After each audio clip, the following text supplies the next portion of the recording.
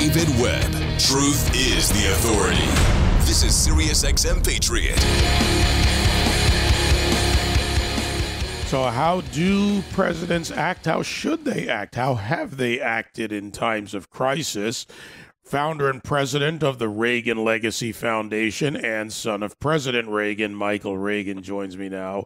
Their website, ReaganLegacyFoundation.org. Michael, boy, here we are once again, a worldwide crisis. You know, I remember something you told me and reminded me of many years ago, that when your father was asked about what the strategy was when it came to the Soviet Union, 4 words: we win, they lose. Here we are. That was it. Pretty clear. That was pretty simple. It was really pretty simple. You didn't have to really, gosh, can we decipher this? What did he really mean by that? What have you? And, you know, you had people literally back then, people like the President of the United States now, Joe Biden was just absolutely, you know, couldn't believe that a president would say that, or a president would call Russia an evil empire, or he would walk away from Reykjavik and what have you. I mean, this president would have signed a document at Reykjavik, never would have called Russia an evil empire, and never would have said, we win, they lose. It's just completely opposite of what happened back, you know, in the 1980s. And so I sit back, and I'm not dumbfounded by it because I've really seen it before. And my dad and I had conversations about this, you know, way back in the day, even prior to when he was president of the United States. You know, Joe Biden, and I want you to tell this story. It's been a while. You've told it before, but Joe Biden and your father on decisions that President Reagan would make. Because, you know, in order to understand Joe Biden, you really just have to look at the last almost 50 years. But there are moments that really stand out in what Joe Biden said to your father about disagreements and what he would do. Well, you know, he was one of those, they call him the Gang of Eight. He's the people you sit down with when you're making decisions and so on and so forth. Then you kind of get their input. And Joe Biden was just very upfront with my dad back in the 80s and would tell my father that if indeed my father was planning any covert operation that he disagreed with, even if everybody else in the room agreed with the President of the United States, if he disagreed, he would leak it to the media to stop it. I mean, and then you wonder, geez, we went into Grenada, we didn't tell anybody. We did a flyby at Tripoli, we didn't tell anybody. You start to understand why, indeed, the President of the United States played it very close to the vest, because he had a guy in the room who would have leaked it to the media had he not agreed with it, and he probably wouldn't have agreed with it, you know, at all. And that's really kind of Joe Biden. That's who he is. He never would have won the Cold War because he wouldn't have wanted to make that kind of a step. And we're kind of seeing that now with what's playing out, you know, in Afghanistan. He had to be called to the table. I mean, you got to get here. You kind of come to the White House. And I remember my father back in the 1980s, and I write about it with a Flight 847, TWA, which was hijacked back in the 1980s, I think 1985. And you know, flying to Athens and all over and what have you. And there was a group of young Navy personnel on the flight, and they actually shot one of those Navy personnel and threw him on the tarmac.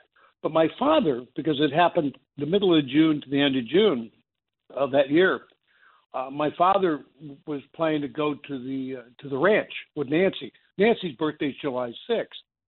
And so they were going to go to the ranch, as they would do, and celebrate Nancy's birthday at the ranch and take a couple of weeks or take a week off and go there and have a private birthday party for her at the ranch and so on and so forth. But because of what was going on with Flight 847, he thought would be better, even though he could do everything from the ranch, because the White House kind of travels with you. He thought it'd be better if he stayed at the White House and monitored what was going on instead of going on vacation, basically, and monitoring while they're having a birthday party for Nancy. And so he stayed back at the White House, monitored all that was going on and didn't go back out to the ranch until August, during the August recess that year. And we celebrated Nancy's birthday from that point on every August at the ranch, not on her birthday, July 6th, but in August. That's what a president does. This president, however, was at Camp David. Yeah, Camp David's got all the things that he has at the White House, but it's perception, and perception's reality to the public. It goes beyond perception, though, Michael. There are phones at Camp David. At least I've heard they haven't removed all the phones. And Boris Johnson couldn't get a hold of the President of the United States, which is an immediate pickup for anyone who's been in the Oval Office, unless you're avoiding it. Oh, absolutely. There's certain people you take their call immediately. And there's certain people you call immediately is what you do. And this president did none of it.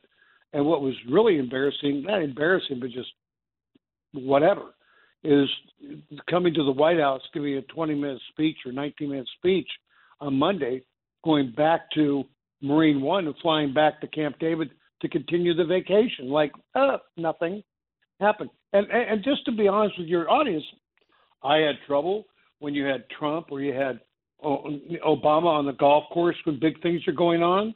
I just looked at those things and said, God, my father would never be on a golf course while things were happening internationally that he could monitor from the White House, because he really understood perception. And maybe that's because of his upbringing, the fact he was an actor and really understood perception. Many people in politics should go to school on that and learn from that, but they don't. Yeah. Well, what they learn in school is a lot of things they take into their office, and we don't want that there either. By the way, Michael's articles will be up on my Twitter and Cloud Hub and other social media at David Webb Show. His latest piece in Kagel. I want to go to another piece that you have out there, Michael Reagan's "The Left is Dumbing Down Children of Color." And I know it's you, but I just want to put that all in the headline because I started today, Michael, talking about how the world sees us. What does the world see that we don't acknowledge about leadership in so many ways in America? Cultural, political, parental, ideological, religious leadership. And here you have this piece, and I got to tell you, it's it's just real. The left is dumbing down children of color. Explain this a little further. And there's no outrage. There's no outrage. I mean, at what point does America get angry and mad? I get 75% of the kids of color here in California, inner city, you can't read, write their own names. Nobody's upset. Nobody's angry. Nobody's mad. Then you have what's going on in Washington. Well, let's just take reading and writing, arithmetic, out of the system, so you don't have to worry about passing any of those things to graduate from school. And that's what we're doing. And nobody's angry. Nobody's mad. You're going, when do you get upset? When do you get upset? When you sit there and say, okay, well, you're not doing well in that class, so let's get rid of it? I mean, that's what you do? You don't try and make it better? You don't try to educate these kids better? But what you do, you say, listen, okay, black kids, brown kids, kids of all kinds of different persuasions, you're not have to worry about your reading, your writing, your arithmetic anymore, because we're not going to make that part of your SATs or your graduation. I mean, that's what's mind-boggling to me, David, that nobody's mad. Nobody's angry. Everybody's going, oh, that's great. Geez, my kids can be able to graduate school. And you know what? The only thing they're going to be able to use when they graduate, you don't give them a diploma. You give them a Glock 17. That's what you give them. Give them a Glock 17. Because they're not going to be able to do anything else except rob banks, go into grocery stores, steal things from grocery stores. Oh, that's right. They can do that now, too, up to $1,000. I mean, what we are doing to America is sinful. I pray for the coming of Christ. Tomorrow. He's late. I'm going to tell you, my friend, if we didn't have leaders like your father, you've been out there on the public stage trying to keep people aware and educated for many years in and out of media, we would be in an even tougher fight today. And we are in one hell of a fight internally and externally, but always appreciate it, Michael. And remember, let me remind everybody, the walkway to victory as well. Go to ReaganLegacyFoundation.org. All the information is there. But we have a walkway to victory because of your father. That's right. And we just laid another 190 bricks in. They just went in this week. So we're good. That's great. Yeah, walkwaytovictory.com. Thank you. All right, my friend. Take it easy. I'll talk to you soon. You too. I always take your call. Bye, Boris. There you go. Michael Reagan, again, the Reagan Legacy Foundation, founder and president of the Reagan Legacy Foundation. I do always take his call. Ask my wife. And he takes my call, too. So it's kind of how it works.